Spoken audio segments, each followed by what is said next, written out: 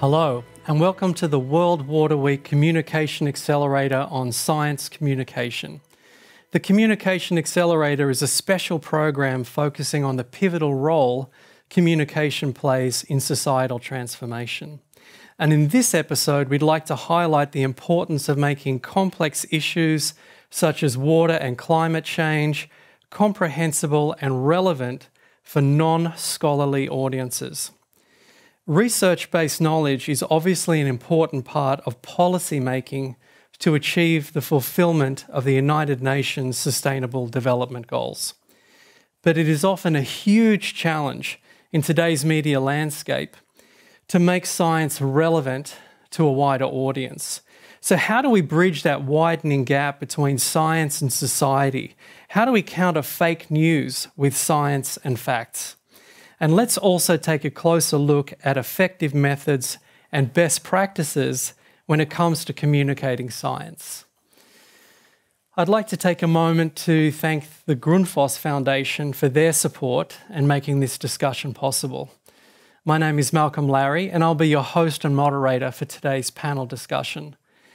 And joining me on this panel is Johannes Ernstberger, Engagement Officer at Stockholm Resilience Centre, who's joining us from Stockholm. Jeffrey Kamadi, award-winning science journalist, joining us from Nairobi. Marina Jobert, science communication researcher at Stellenbosch University, joining us from Hamburg today.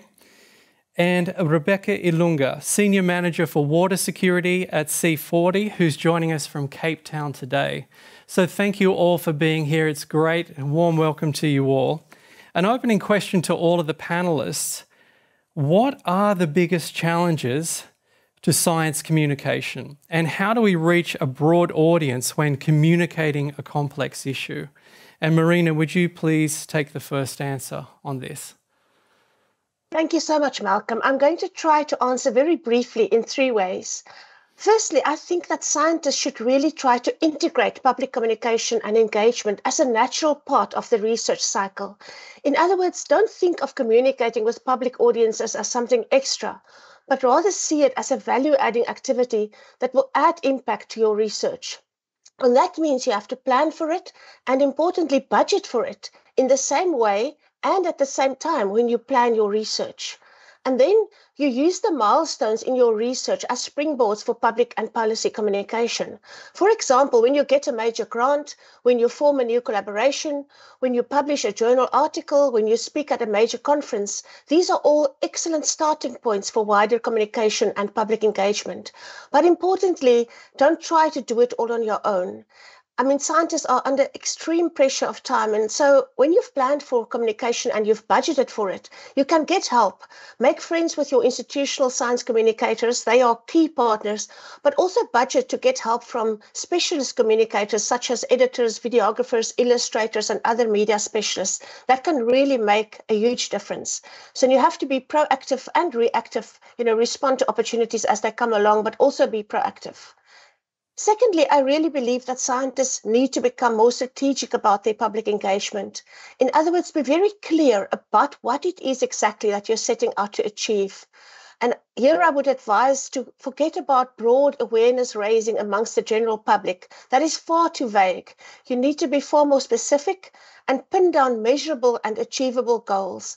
And these goals will then determine exactly the audiences that you engage with, how best to frame your messages, which communication tactics will work best, which tools you're going to use.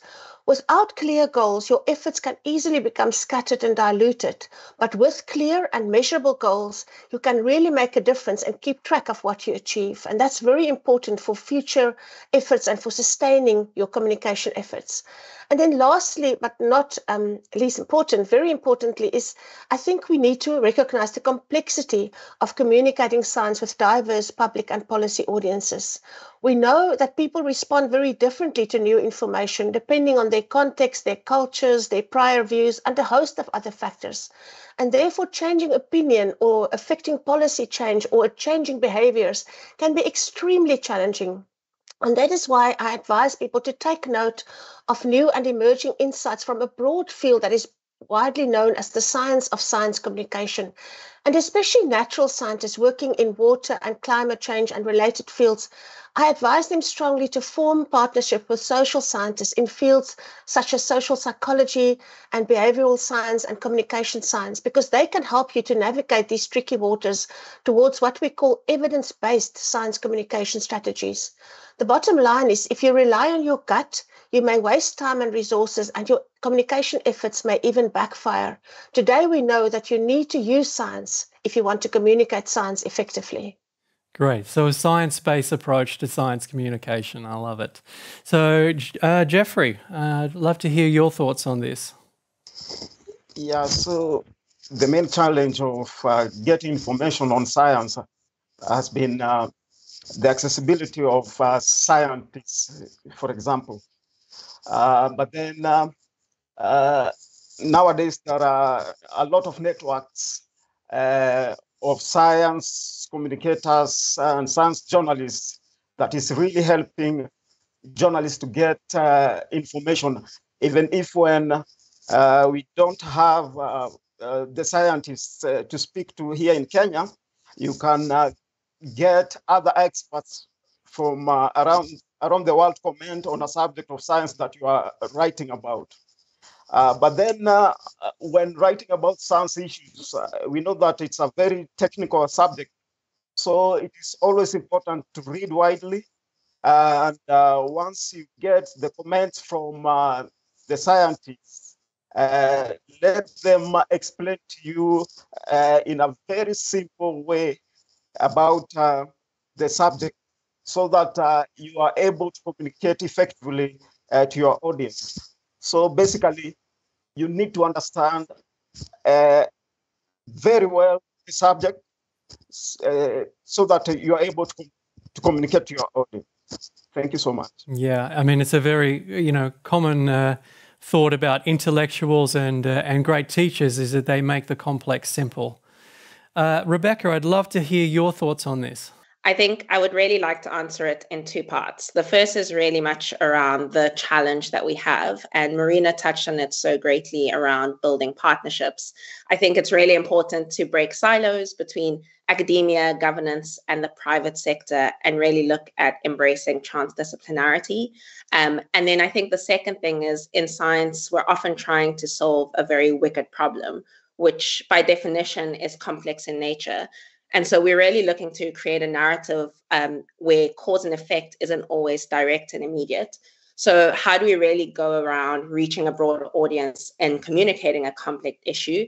The one solution, I think, is around telling the impact story at varying scales. And that's really important. So what does it look like on the ground, whether it's at a national or a local level, and bring communities on board to make sure that we're actually answering the right questions. And then the second is around how we reach a broad audience, is finding a nexus of the evidence and the political and social context and the links between the policy and the science communities. So whether that's through networks, whether it's through competing discourses, or whether it involves building trust with the communities that we're trying to disseminate the information with. Yeah, fantastic answer. And you're actually, reflecting a lot of thoughts that were presented in the representation Communication Accelerator as well. So, Johannes, what are your thoughts on this? Thank you. There's three things that come to mind for me. One is the complexity of science and the world, and Rebecca, you touched upon this. These are wicked issues. The second is the famous preaching choir, and for the third one, I would say it's a positive attitude. If we start with the complexity, well, one issue is that people and our audience, they don't want to feel stupid. And unfortunately, science is quite complex and complicated. The world is, in a way, and the challenges we try to communicate. And then, breaking things down becomes a solution, but it's with a risk, because if we oversimplify, we lose our credibility as scientists. And I think that's probably what we have to be most careful with. On the other hand, if we don't simplify, we will not be able to reach wider audiences. So this becomes a matter of a quite delicate balance.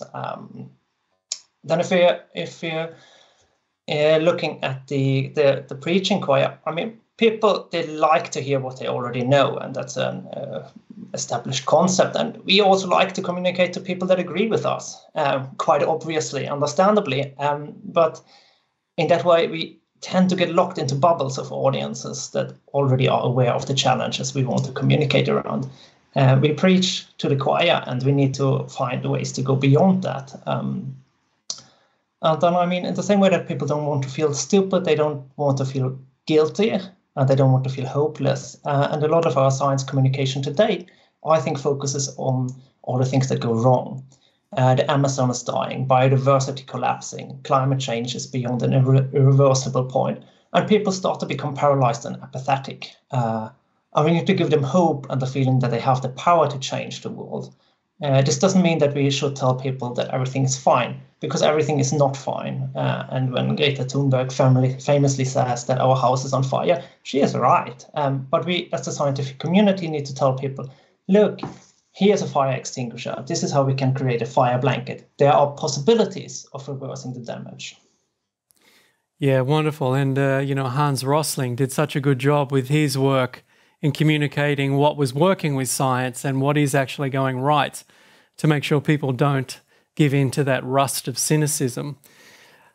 Marina, I'd like to direct a question to you if I can. As a senior researcher in the field of science communication, how can scientists be more successful in reaching out to communities, policymakers and other audiences, especially around these issues of water, nature and climate?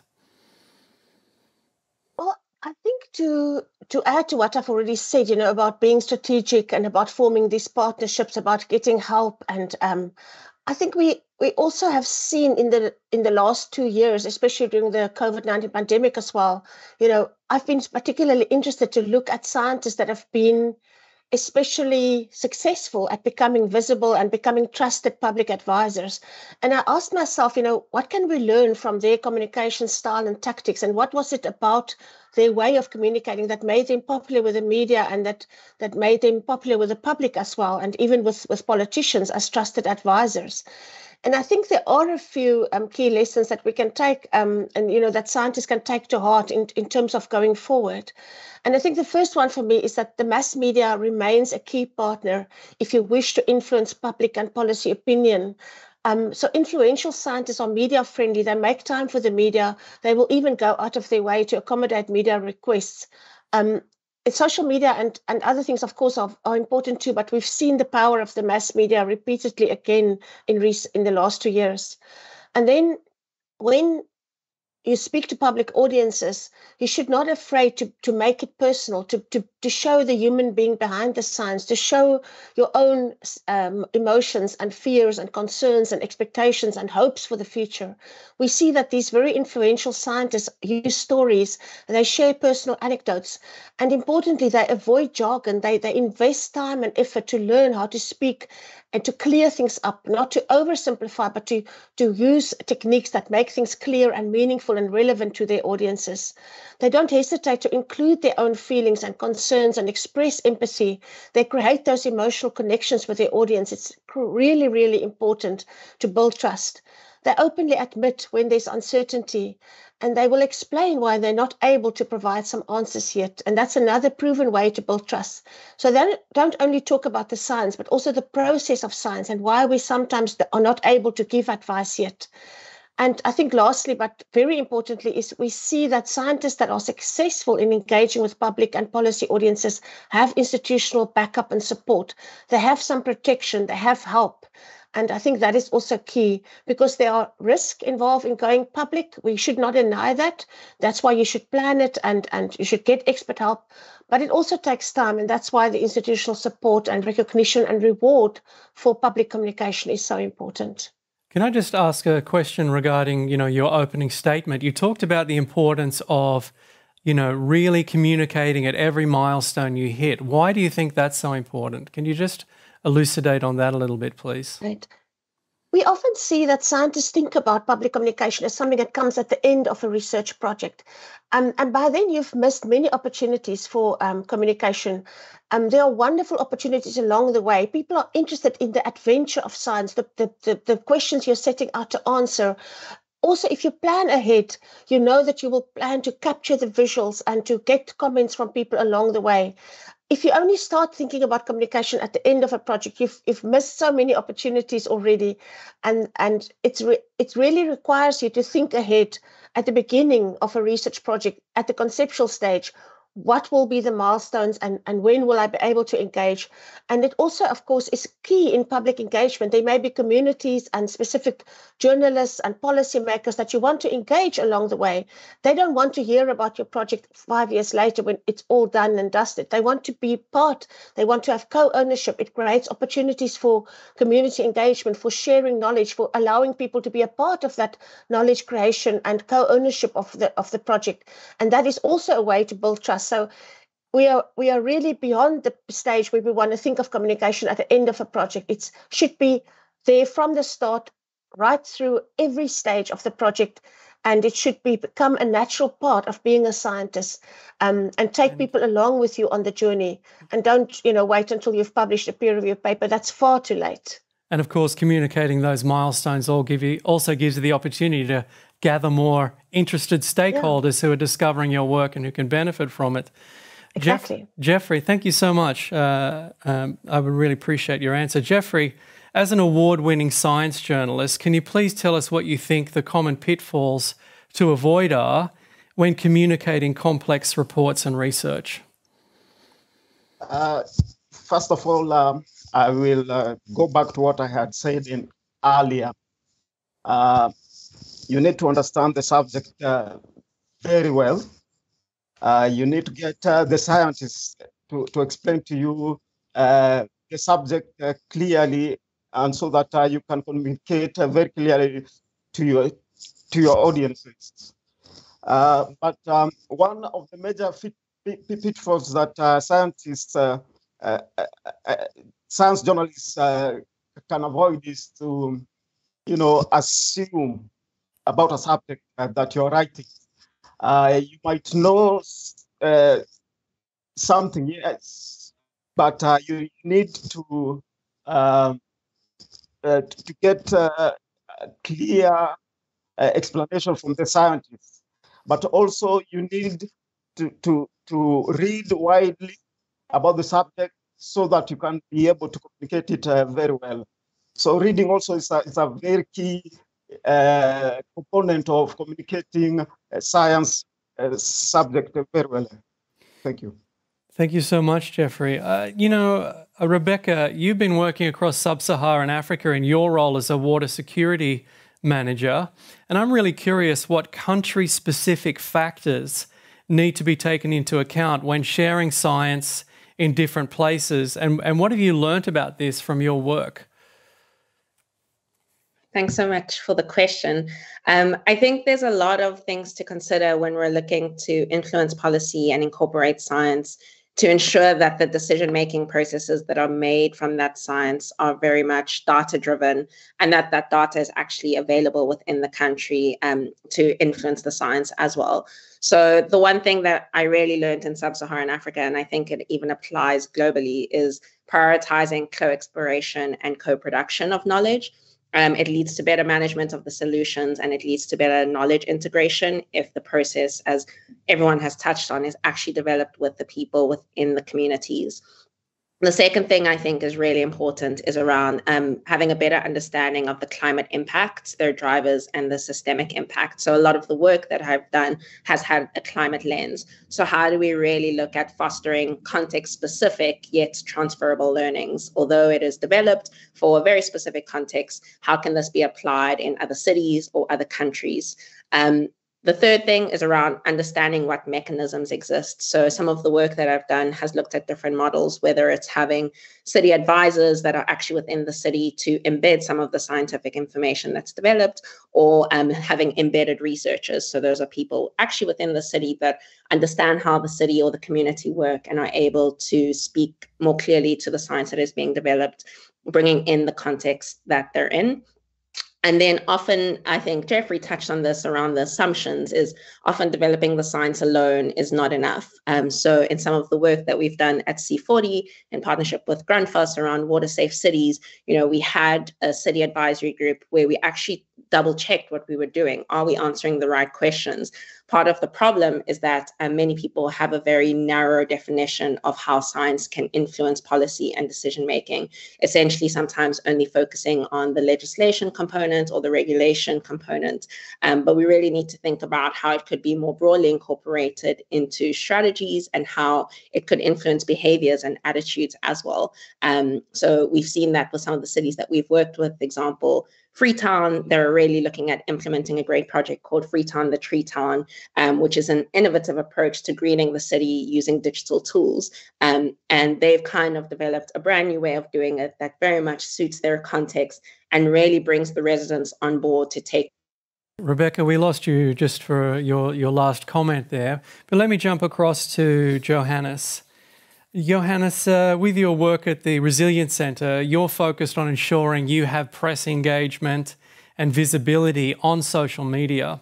So what adjustments do you make when using social media as a communication tool? And, one of the things that comes to mind for me immediately is attention span, because I read yesterday that the most watched TikTok videos, which is the most popular social media platform right now, are just 15 to 30 seconds long. So we have a really complex challenge here. So tell me, how do you handle that? Yeah, I mean, that is a challenge. And to be honest, 15 to 30 seconds of video is quite good actually for social media, because most people will scroll past your post in less than a second. If they get stuck, they usually they look at it for a couple of seconds. And I mean, of course, that's a huge challenge. You need to catch your audience's attention instantly. And you're competing against what, essentially? I mean, videos of cute cats. It's a tough competition. But I mean, if you look at it, actually, those type of cat videos can be some sort of inspiration, because the reason they're so popular is that they talk to your emotions. And that's exactly what science communication needs to do too. And if you're looking at that, I mean, what kind of emotions are the ones that are driving engagement on social media? Awe is the best. Laughter is next best. Feeling inspired is good too. Generally, positive feelings perform much better on social media than negative ones. With sort of an exception, anger can work quite good as an engagement feeling, but I would not recommend using it a lot. And if you're looking back at the best one, awe, it's an excellent emotion for science communications. If you can teach your audience something new, and if you can make it awe-inspiring, you basically hit a home run already there. And what's really interesting is both you and Marina have talked about the necessity for emotion in the communication. And one of the reasons that I think scientists can get together and talk about extremely complex things is because when they're talking about it, they're having an emotional response to the data that a person in the general public cannot. And so just from your experience, Johannes, what are some of the things that you've tried and that you've seen succeed? I mean, generally, and I touched upon that already in the beginning, if you can frame things so they give hope, they are much more engaging. Also, it feels much nicer to communicate something which actually is hopeful in a way. And not all science news, but quite some science news actually you can reframe. You can say that we have identified this challenge, but we also have identified this possible solution. And I think that's something which is working quite well for us at Stockholm Resilience Centre, as far as I can see it. And I think it might be working quite well for many others as well. Great.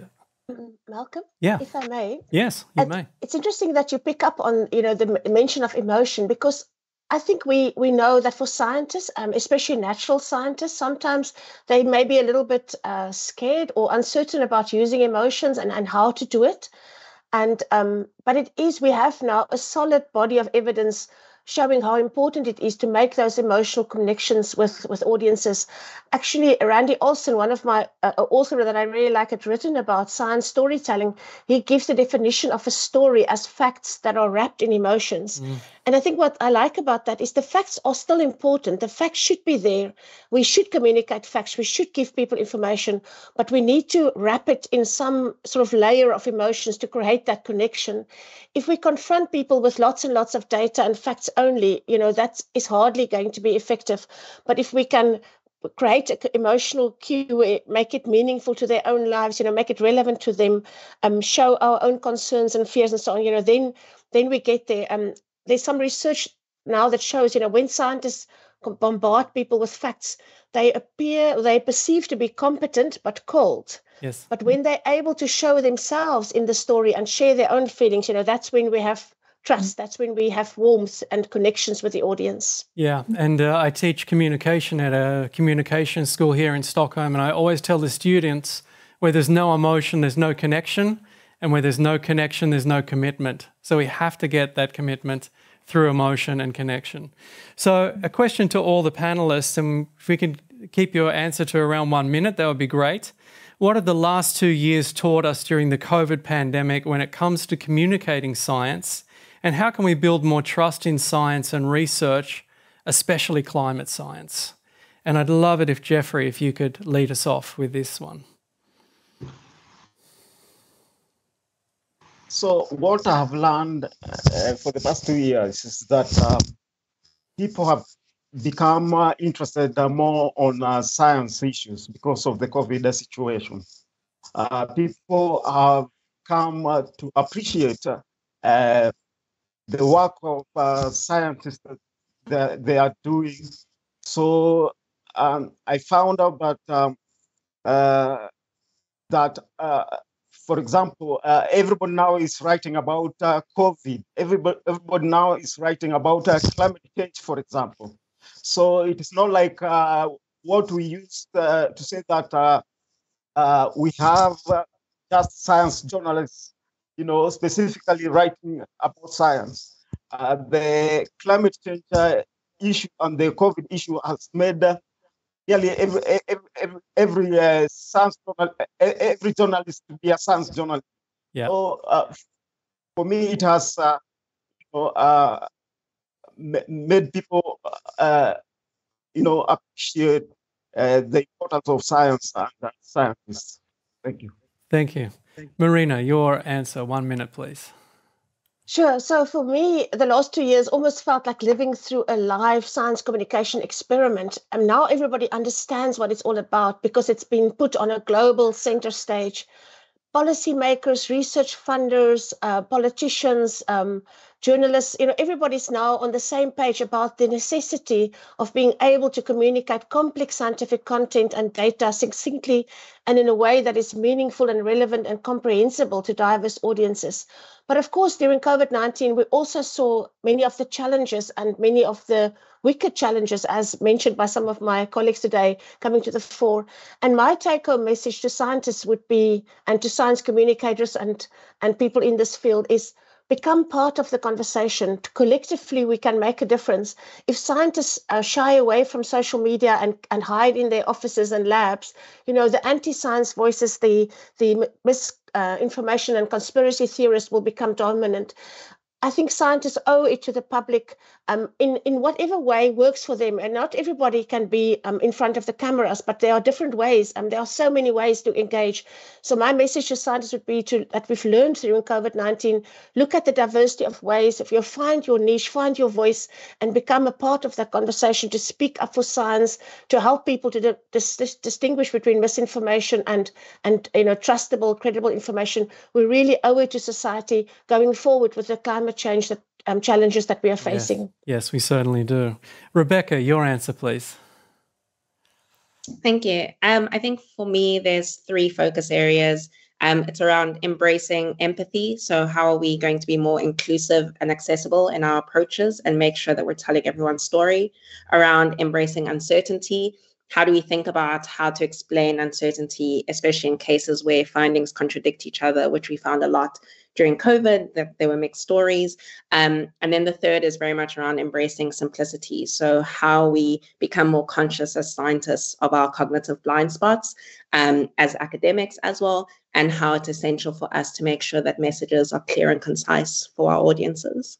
Yeah, conflicting information, a big challenge during the COVID, for sure. Johannes, the final word goes to you.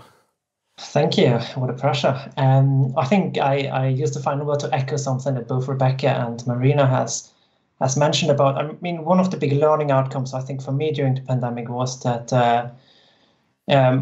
really good communicators, they were very humble and open when there's uncertainty. And there was a lot of uncertainty during Corona. But you could clearly see that also the only way of managing this was being honest about it, because it could be that 3 months later, some new findings came, and then if you were super confident about your first statement 3 months earlier, it might be that you would have to say, oh, actually, this was not true. And that is part of the scientific progress, actually, to always say, yeah, we have new information now, and now we have to adapt. And you're only gonna sound trustworthy if you're honest from the beginning that we don't know. Yep, fantastic. Really great insights. Well, unfortunately, we're out of time, but many thanks to our panelists, Johannes Ernstberger, Jeffrey Kamadi, Marina Jobert, and Rebecca Ilunga. Thank you for joining us today. Thank you. Thank you. We hope you enjoyed this discussion, and once again we extend our sincere thanks to the Grundfos Foundation for their support today, and we'd like to thank you too for your participation and interest in World Water Week. Thank you.